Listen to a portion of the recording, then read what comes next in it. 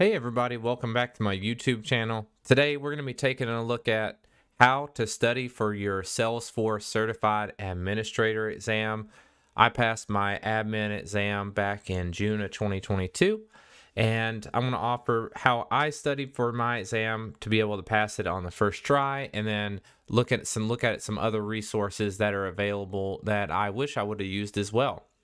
If you haven't done so already, make sure you hit that subscribe button. I have new Salesforce content coming out each week. And if you find this video informative, make sure to hit that like button. I really appreciate it. It helps for the YouTube algorithm.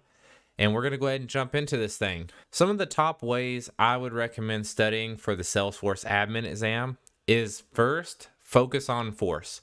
So what is Focus on Force? So Focus on Force is a study platform. They offer many different certifications to study for within Salesforce.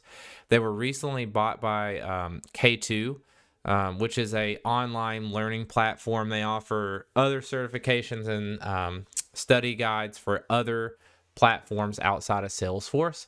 But Focus on Force is specifically for Salesforce. So just for example, I'm logged into my account and I still have my admin access and my platform app builder access, because when you purchase it, you get it for 1 year, and my access will run out in April for my admin exam.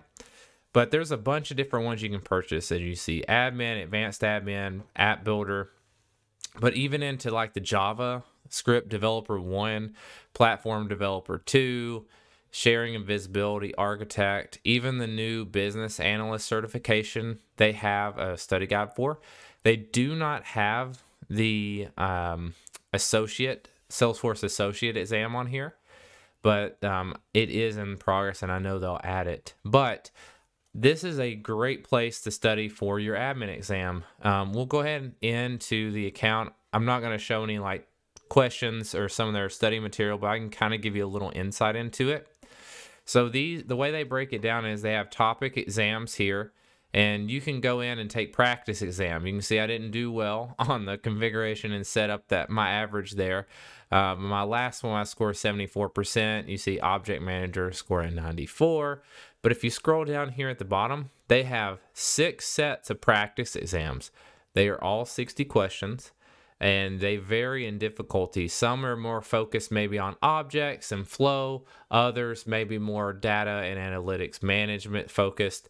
And then my favorite option is this question bank they offer. So whenever you do the question bank, it randomizes your exam. So it could come from any exam, and some of the questions I found aren't on any of this.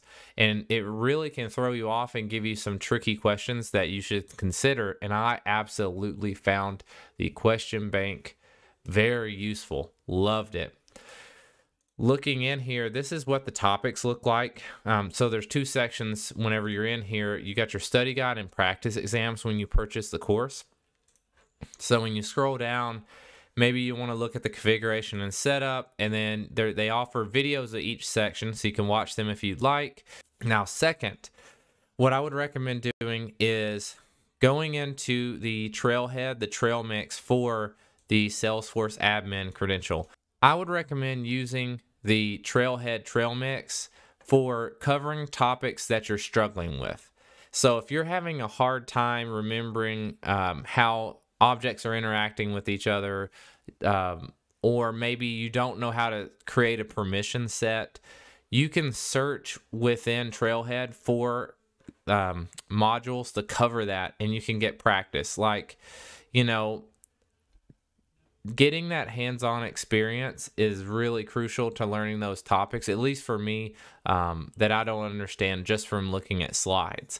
So the way I'd studied is I would jot down anything that I'm having trouble with, and then I would go into the Trailhead and specifically search for that module. And then in my free time, I would come in and just start taking these. As you can see, a lot of these I've already completed back in November of last year, when I was kind of familiarizing myself with some of the Salesforce information.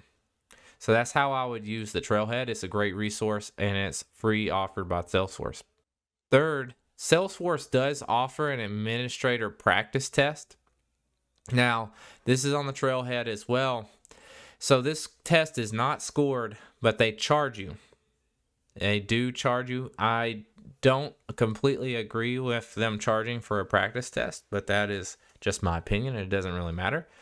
But what is nice about this, and I kind of wish I would have done this, you're going to do it on the Web Assessor platform. In my experience with the Web Assessor platform, it's outdated and it's not my favorite thing in the world. And I probably guarantee you anybody that's taking an exam through Salesforce will say the same thing. I would highly consider taking this exam. It's going to be 60 multiple choice questions, 90 minutes. It's not proctored, $20. And you get your section level percentage scores provided immediately after you submit the exam. And this is provided by Salesforce. Web Assessor is just who they partner with to proctor their exams, but this one's unproctored, and it'll be just like taking the exam the day you're going to sit down and take it. And that platform, it takes a little getting used to, and I would highly recommend this, and I kind of wish I would have done it as well. So take a look at that and see if that's a good option for you. And then the last thing I would recommend is if you go to the Certified Admin page on Trailhead, they actually have an interactive practice test for a Salesforce Certified Administrator Exam. So when you open it up, this is what it looks like. It says, hey, welcome to the Trailhead practice test for the admin exam. And it'll kind of give you the opportunity to experience the format and level of question. You have timed and untimed. So I'm just going to hit untimed here, and you can actually see, which configuration action should be performed to ensure every case gets assigned to a valid owner.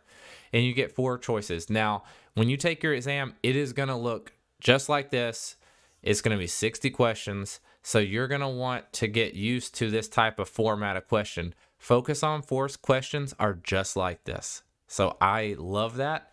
But this is a nice free resource that you can use to study for your admin exam. Now, there's a lot of other resources out there on the web that you can purchase, or some are free to study for the admin exam. Personally, I haven't used anything outside of what I showed you. I would recommend being careful looking at non-Salesforce approved study material, but Focus on Force is a great option. And I would highly recommend it because I've used it for both of my exams, but I also coupled it with using Salesforce approved study material. So I wish everyone the best of luck if you're studying for your admin exam. If you studied and passed it, leave a comment down below. But I hope you found this video informative. If you did, leave a like, and I will see you in the next video.